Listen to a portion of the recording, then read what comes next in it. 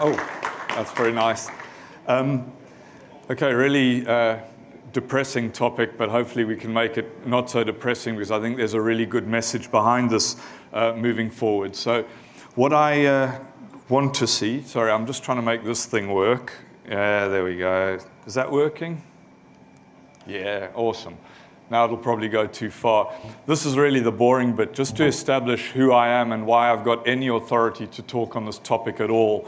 I've only been in esports for 4 years, but prior to that, for about 15 years, I was in traditional sport, primarily cricket, but also other sports, where I developed an unfortunate, reluctant knowledge in issues around betting corruption, because for those of you who have any interest in cricket will know that we've had our fair share of problems in that sport historically, and it was a very, very steep learning curve, going back to 99-2000 with the South African captain Hansie Cronje, who was caught match fixing in India, all the way through to the Lord's Test match in 2010 when the Pakistan team were caught very publicly by the news of the world trying to fix outcomes in that match, and then a range of other things that I've had to deal with over the years.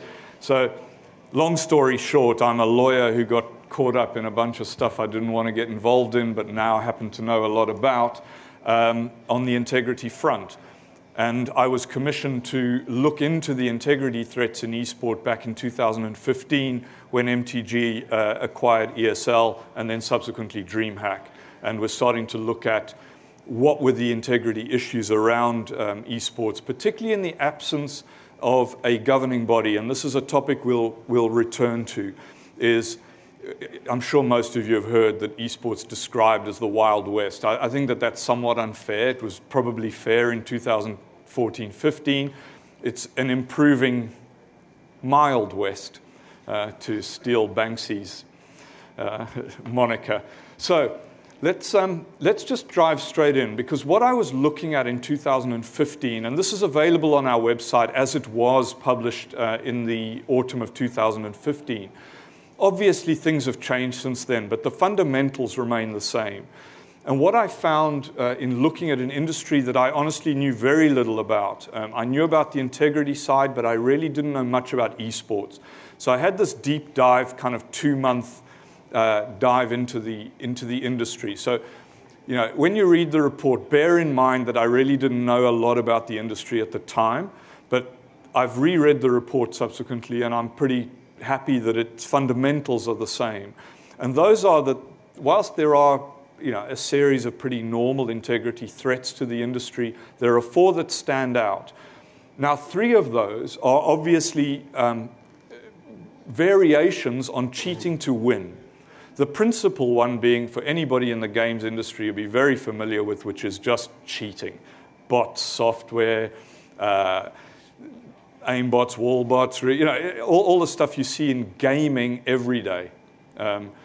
Sometimes extremely crude, sometimes extremely sophisticated. And I'll deal a little bit more with the sophisticated end in a minute or so.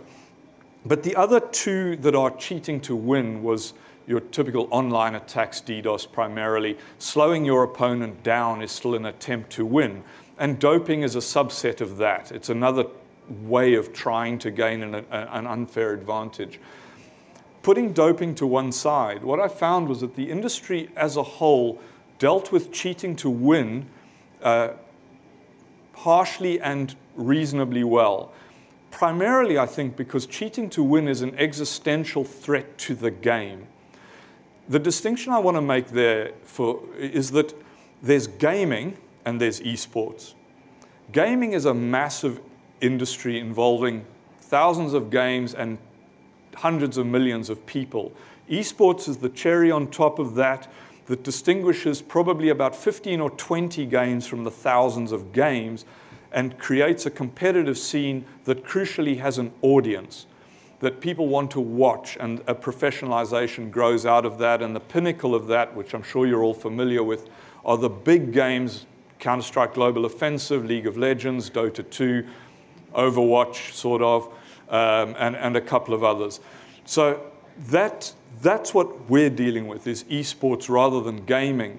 But because cheating is a threat to the game, simply because when people get cheated against, you tend to migrate away from that game, particularly if you lose a lot. You know, anybody who's had all their loot stolen by some hacker, as I have, immediately you just think, I'm not going through another year of building this stuff up. I'm just going to find another game.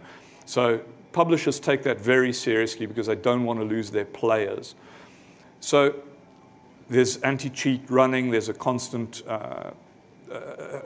arms race between the cheats and the anti-cheats. And as soon as you're caught, those of you familiar with the VAC ban system that Valve operates, you're out. You're banned. There's no appeal. There's no nothing. You're just out. Now, if you're a casual gamer and nobody knows who you are and your gaming name is ButtNugget123, you'll be back on in 20 minutes. But if you're a famous player, you're out, right? That is a career-ending thing, which is why we don't see that much cheating higher up the ladder in professional games. But as I say, relatively well dealt with, which brings me on to the fourth category, which was third in importance, which was match fixing. And this is betting fraud. It's cheating to lose. And what I found was that this was very poorly understood within the esports industry, within the games industry generally.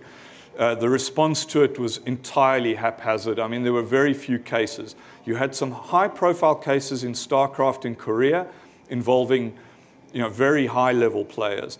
The equivalent of, Steven Gerrard being caught fixing football. These were big guys that had a massive impact. On the other side of the globe here in the Western world, we had iBuyPower and Epsilon. These were Mickey Mouse fixes for a few $100s that had an impact within their little communities, but really not beyond that. And the publisher response in those cases was simply to ban the guys. There was no due process. There was no particular investigation, except by the journalist who exposed it in the first place. And that understanding of match fixing and the relationship between betting on esports and esports really concerned me, because there was clearly an abyss of understanding between those two concepts. And betting on esports has a significant impact on esports, both good and sometimes bad. And there was a big problem with that, which we then went on to address. So what I wanted to do was update on various issues. Now, in respect of cheating, this is a rare case. Those of you who were familiar with it, we received reports, some of which came through social media at the time, that Nicol Kumawat had been caught literally red-handed in the middle of a tournament cheating with software that he had loaded through his SSD card. Now, I had previous dealings with Mr. Kumawat through account selling and stuff. So I had initially banned him for separate offenses, which he then provided evidence that on a technical basis I, in effect, was forced, but not reluctantly, because he did provide good evidence that he wasn't responsible for cheating that had occurred on an account that he had previously owned. So I unbanned him, and then literally months later, the little bastard cheated in the middle of a tournament. So as I say, I mean, from an evidence point of view, this was really, really simple.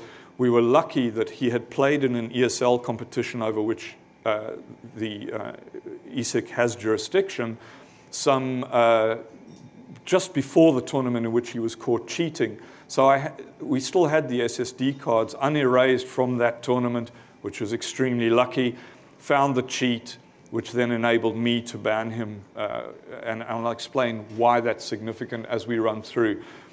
The point I wanted to make here is that while we're taking action on this front, it's extremely rare at esports level, at professional esports level, for guys to attempt cheating, particularly at a LAN event. Online, you might expect it in the lower levels, qualifiers, guys to try and get away with it if they think they've got a good, undetectable piece of software. The thing is, that's very hard to do at a LAN event, to smuggle your software into the event. But actually, more importantly, from my point of view, your opponents tend to be good enough to spot a cheat. They know when they're being cheated against. So most of our complaints where we have caught guys have not been because we've detected the software, but because the opponents have complained, and inquiries have then been driven by that, because they are that good that they know when somebody is too good. So, as I say, this is part of the integrity piece, and so is this, anti-doping. And I wanted to create some foundation level knowledge here before we run into match fixing, because this is really important. In 2015, there was a lot of concern around doping because in the middle of an ESL event, a current player in the Cloud9 roster had come out on social media in an interview basically saying we're all on Adderall, right? It was a big kind of shock.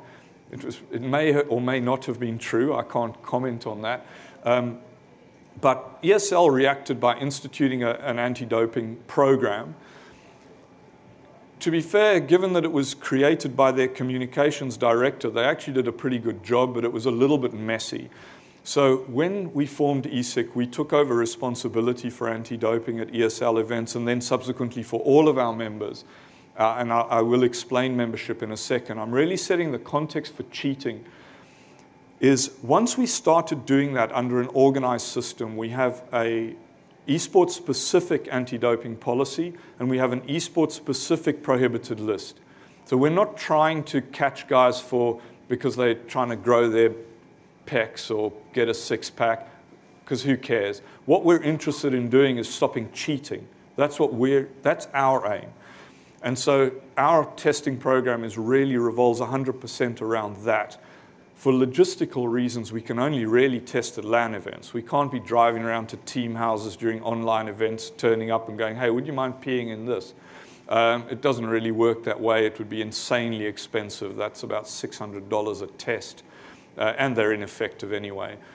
So we've been testing now, as you can see from the stats there, over 300 tests. Bear in mind, we're testing at really tier 1, Counter-Strike, Dota, we've done some Street Fighter, some League of Legends, but we really are talking major events. This is IEM Katowice, ESL 1, high level. And it's nice to see my anti-doping directors turned up at exactly the right time. Well done. I was wondering where you were. We'll talk later. These are our latest stats. We're about to head over to New York for ESL 1 New York to test again, but I don't expect there to be any significant change to the trend here, which is, in effect, guys are not cheating at these events using doping. Now, that may be because they know they're going to get tested or there's a risk of being tested, but you can see what we've got here. Not only the no positives, but we've surveyed, I think, over 400, possibly approaching 500 players now. And none of those survey results give us particular cause for concern. We're not seeing answers that worry us. Equally, we receive all the therapeutic use exemption applications. And again, the prescription rate for the kind of drugs that we're looking for is actually lower than the national average in North America. So a lot of the players in CS come from a community where you might expect the prescription rate for ADHD type drugs to be the same as or higher than the national average. In fact, it's less than half, which says a lot about gamers. I was surprised by that, bringing my prejudices to it. But that's reassuring, that there aren't guys just being prescribed Adderall for fun, which, to be honest, if you're in the US, is a pretty easy thing to achieve. If you want Adderall, you just go see, I yawn too much or something, and you get it. So that's good. We do need to up the education piece. We've run a number of face-to-face programs, but we need to address that better.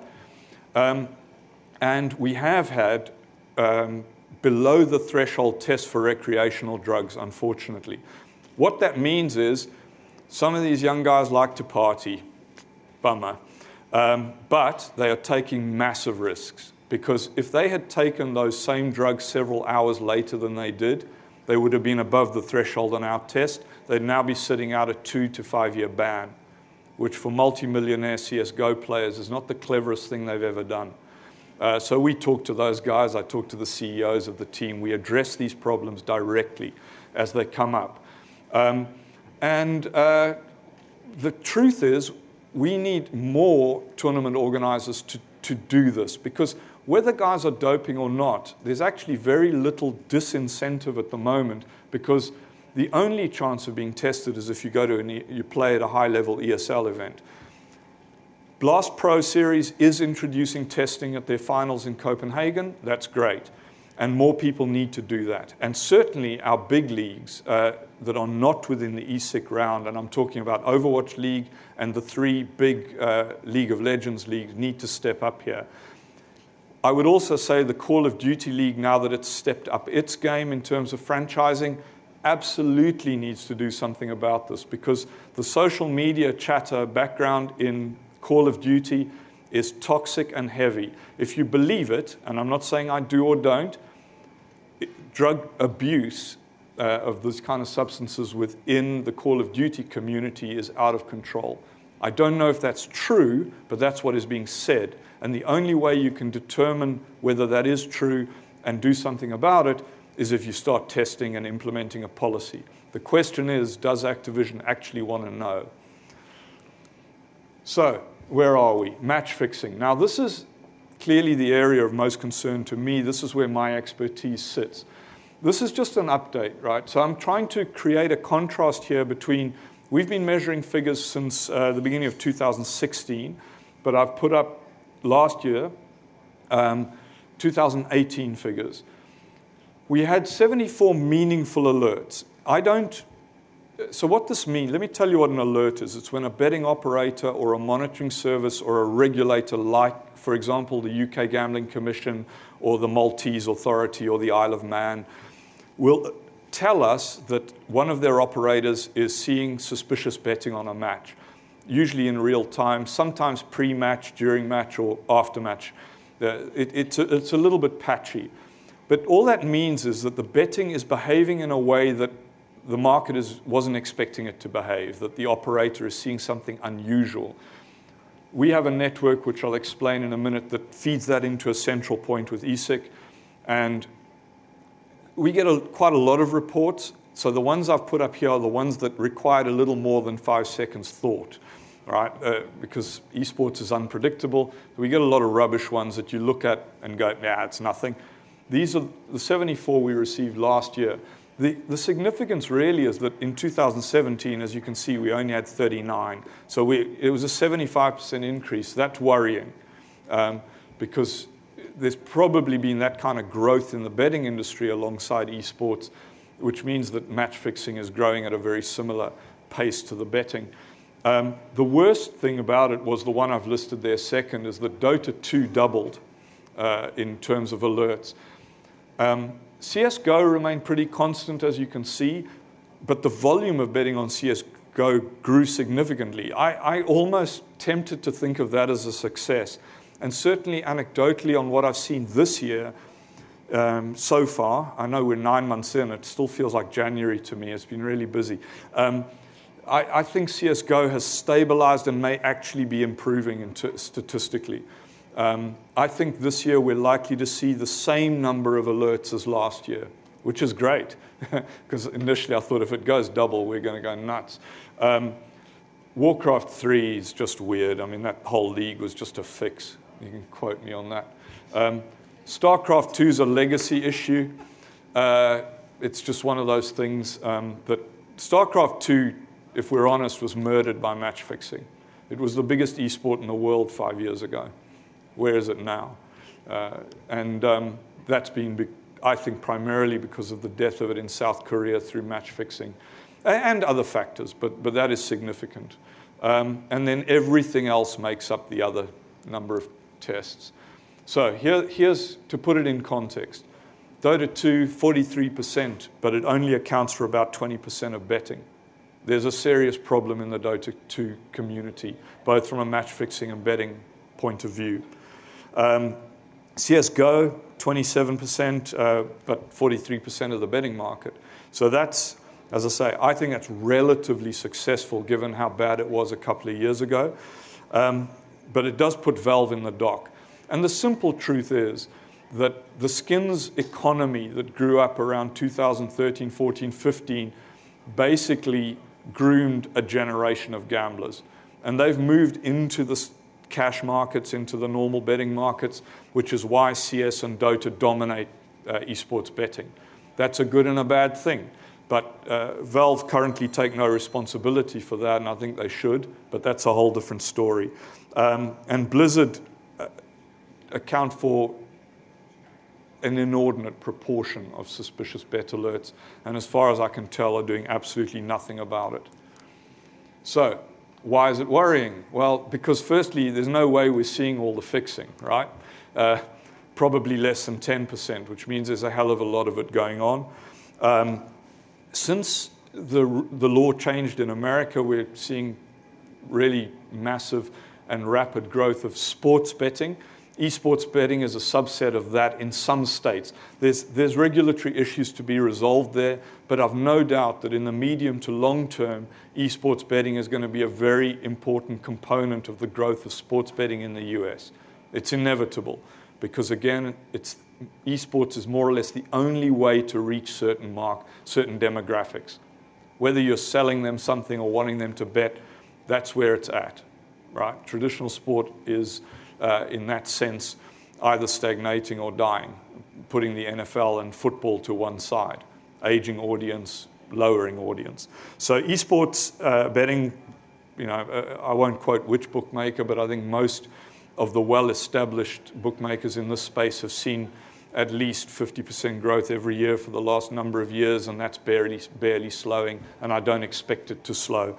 And then the worst thing from our point of view, not one single publisher, developer, owner of a game has contributed a penny to the effort to create some degree of competitive integrity and high standards within the industry, and I think that's shocking. But it's the truth. So why? Now, this is partly because we're vulnerable. Esports doesn't have a governing body. There's nowhere to go with a solution.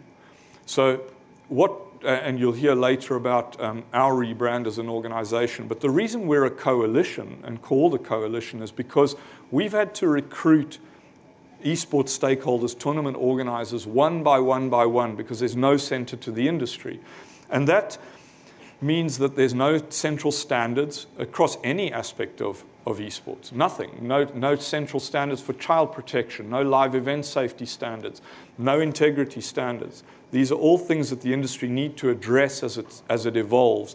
And it means our participant demographic, it's perfect. It's young men with disposable income. That's the core of the esports demographic. And that's the core of the gambling demographic.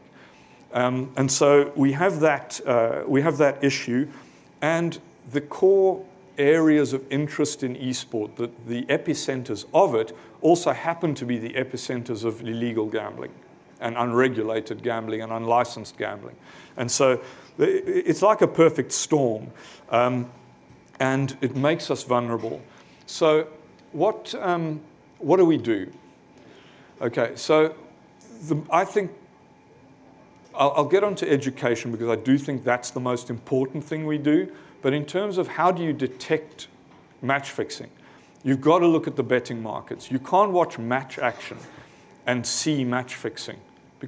And that's true of any sport. It doesn't matter. You can't watch a cricket match and know it's fixed. You can't watch a football match and say it's fixed, unless it's really badly fixed, in which case sometimes you can. But sport is sport. People make mistakes. They screw up. What you look at is the betting, and the betting behaving in an unusual way. So one of the first things we did, and this continues to grow, is create a suspicious bet alert network where we sit at the center of a group of betting operators, both non-endemic and endemic. So guys like Pinnacle and Skybet and Parimatch, who operate across sports betting but have an esports offering, and then a lot of esports-only, online-only operators who have a direct and single focus on esports. And the regulators, so the Gambling Commission, Malta, all these guys who can tell us what's going on in the betting markets, and we aggregate that information, disseminate it to everybody, and find out what they're seeing.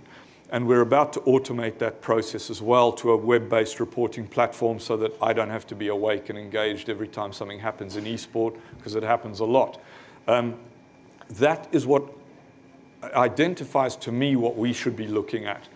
Now, obviously, if we get a credible suspicious betting alert that relates to a match that is being organized by an ESIC member, like ESL or DreamHack or LVP or Blast Pro, then I can do something about that.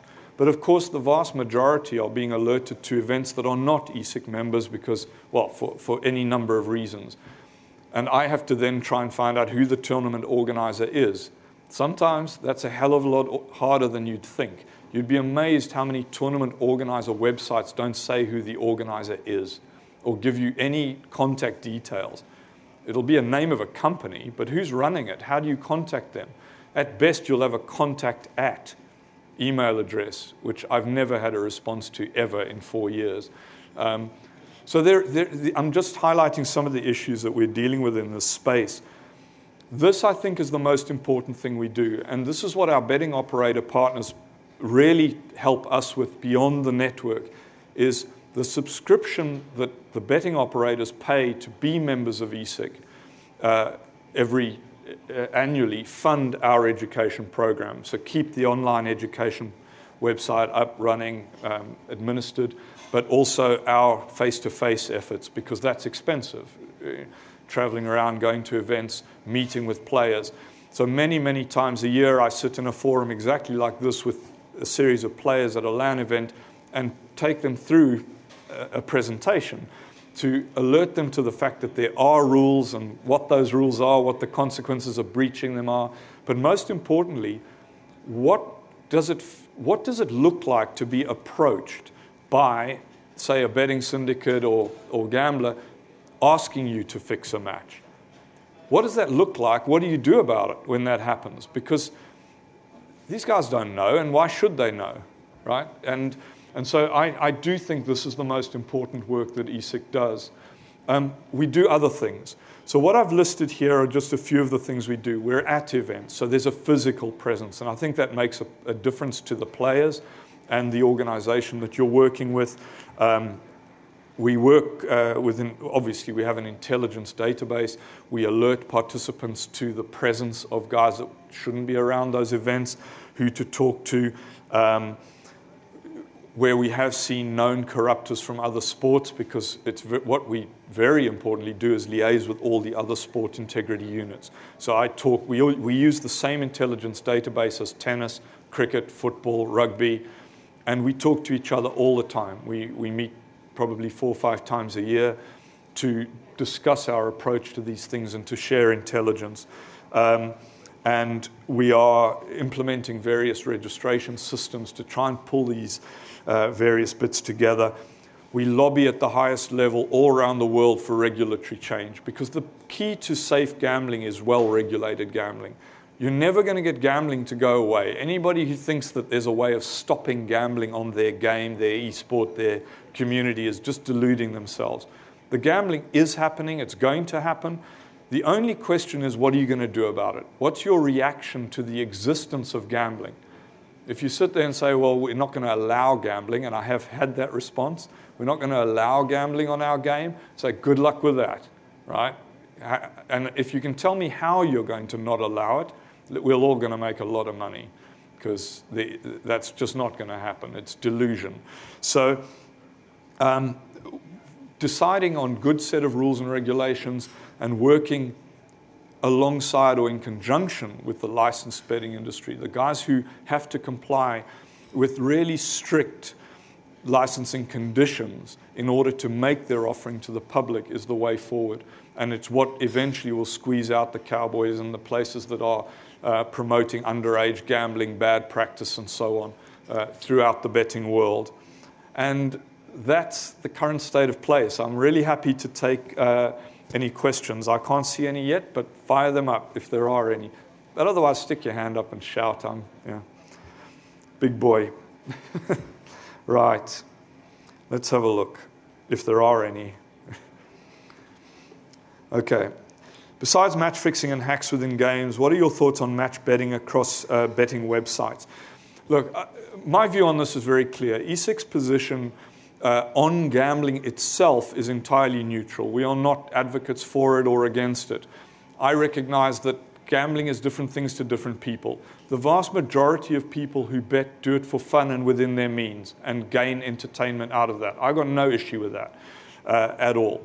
Putting aside the issue of problem gambling, addiction and problem gambling, where I stand is that the esports industry needs to move closer to the betting on esports industry in order to promote integrity on both sides. And this is because the betting industry has a direct interest in competitive integrity.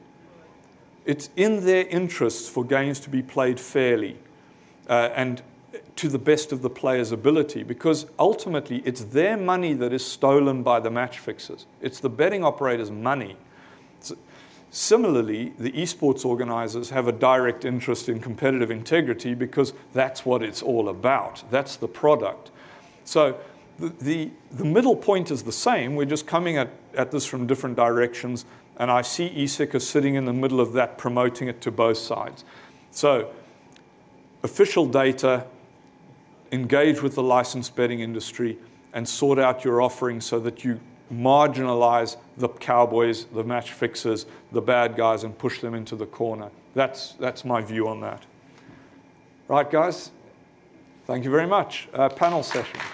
That's all right. Shout there. That's all right.